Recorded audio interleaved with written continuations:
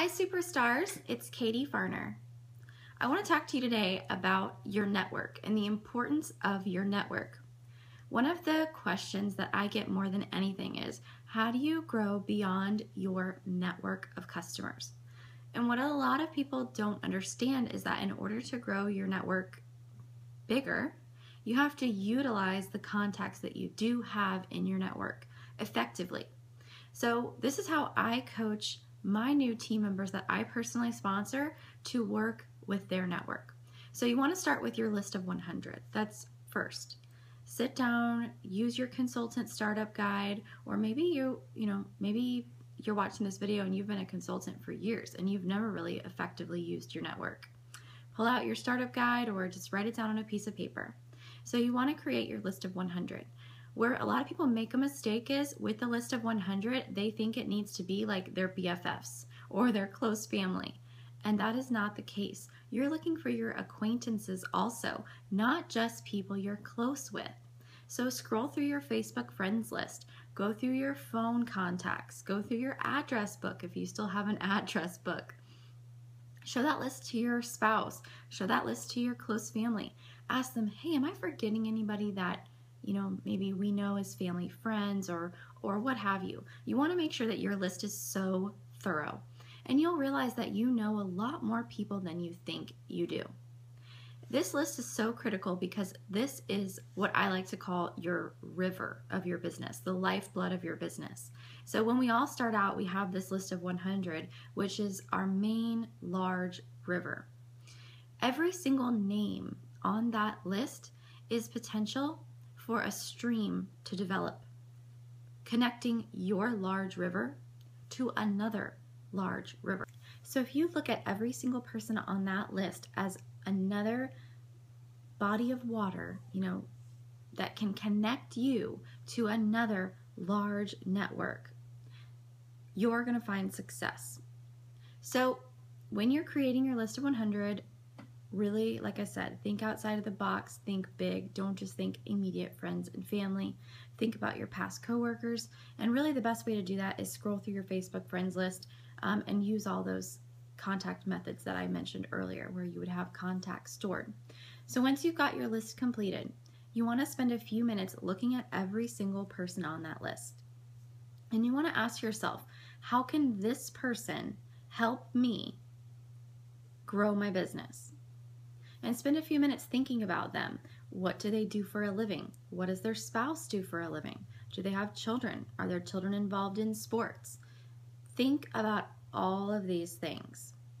And you're going to realize that some people on your list really have nothing that stands out that could really help you a whole lot.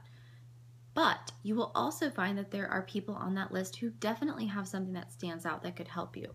Maybe it's somebody who's really active in the community. That is definitely someone that you would want to talk to about events. See if they have any suggestions for upcoming community events or even groups that you could be a member of. Maybe somebody on your list is already in direct sales.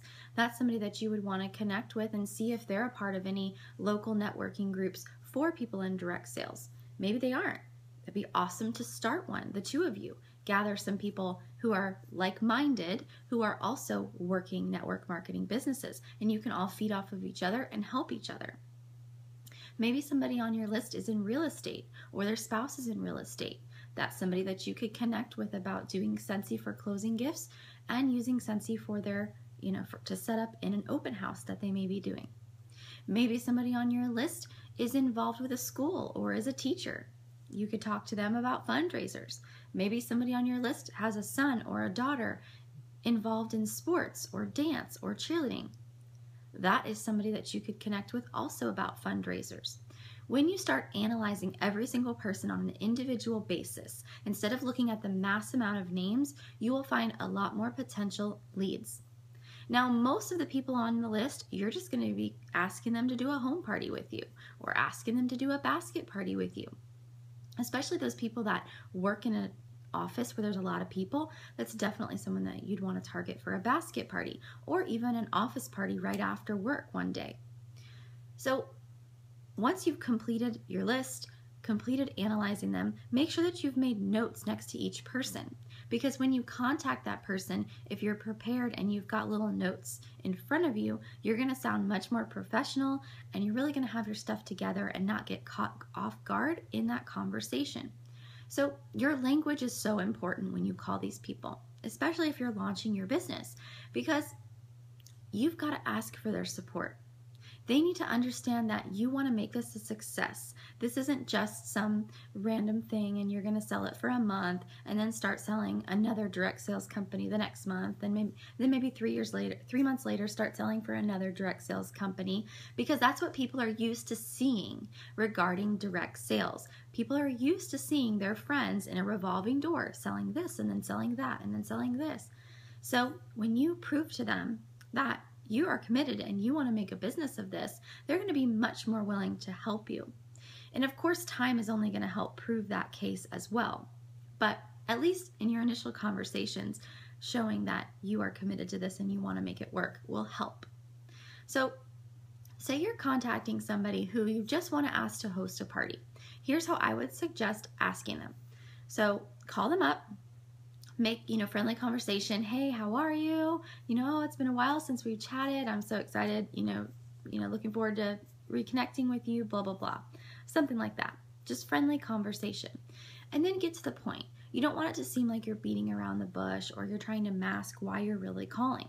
So I would say, I wanted to call you because I'm so excited. I started a new business. Or I started my own business.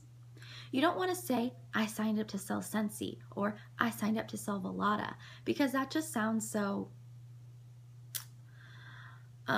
typical. I don't know, like I said before, direct sales can be a revolving door. And so you don't want to be like, oh, I signed up to sell da da da da. So you want to say, I started my own business. So excited to tell you I started my own business.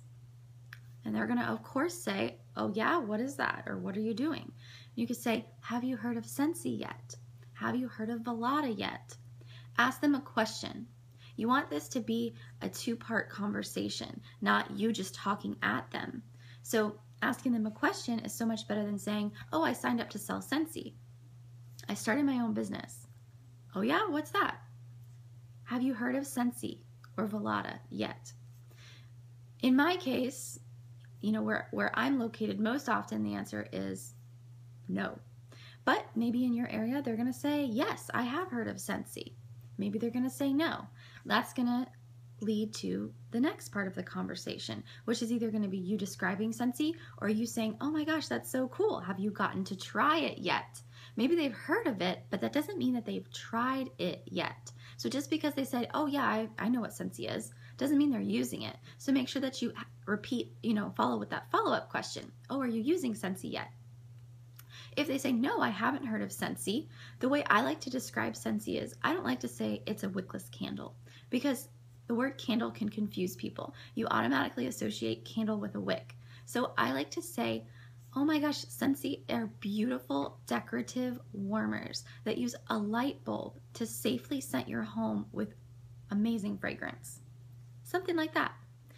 You highlight the fact that it's safe, it's using electricity, and that you have wonderful, powerful fragrances. So, obviously they're going to respond, oh, that sounds nice, or whatever. And you say, yeah, I'm really excited about my new business. I have high goals for my business in this new year, and I really want to make it work. So as my friend, as my family member, as my whatever, I'm really hoping that I can count on you to help me make my launch of my new business a success. Can I count on you to do a party with me? How can they really say no to that? When you put it that way, that I'm hoping I can count on you to help me make the launch of my new business a success. Will you host a party with me? How can they say no to that? If somebody called me and asked me that, I don't know how I could say no. So see what their answer is. They might be like, oh, I don't know, my place is so small. Offer up your own place. Offer a basket party. We need to be proactive and offer solutions to objections. And the more you do that, the more comfortable you're going to get. So that's an example of how you're going to ask somebody to do something like that. And the conversation would almost be exactly the same for somebody that you're going to talk to about using Scentsy as closing gifts, who's a realtor, or fundraisers. You know, maybe you're calling somebody who you want to, you know, get their daughter's cheerleading team to do a fundraiser with you. The conversation would almost initially be the exact same, except you would say, have you heard of Scentsy, blah, blah, blah, blah, blah. Say, I know your daughter's in cheerleading, and I would love to help them raise funds. Could you give me contact information or put in a good word for me for someone who's in charge of that? It's that simple. Ideally, you want to walk away with the contact information for whoever is in charge of that, and her saying that she's going to give you, a good word to this person, give you a good review or whatever to that person. So that is why utilizing your network is so important. And then any parties that you get booked, any fundraisers that you get booked, anything that you get, your number one goal from that event, from that party, from that fundraiser is to get more parties booked. If you are not focused on parties, booking parties, your business will really struggle to get off the ground. I know a lot of people out there might be watching this video and think, well, I don't really do home parties and my business has done great, but you're doing something else. Either you're really great at marketing on social media, and so you can really do a great job with online, but you have to be in a real niche for that. You really have to know what you're doing. Or maybe you do a ton of events, which is great, but you still, when you're starting out, have to find those events. And one of the best ways to find events is by utilizing your network. So I'm a huge believer in the fact that the home party is the base of this business. After all, this is a party plan business model. So that is where I have really found my success. Thanks to focusing on home parties and small events, I have been able to earn the annual sales award every year. I've been able to consistently sell 2,000 plus every single month. Home parties are where it's at. And if you create your business model around that as well, I promise you're going to find great success in your business as well. So good luck with using these tips and advice for working with your network. And I hope that it helps you to expand and really have a ton of healthy streams running through your business. Thanks for watching this video. Make sure you subscribe and hey, share it with your team. Share it with your new recruits to help them work their business. Thanks for watching, and I'll see you next time.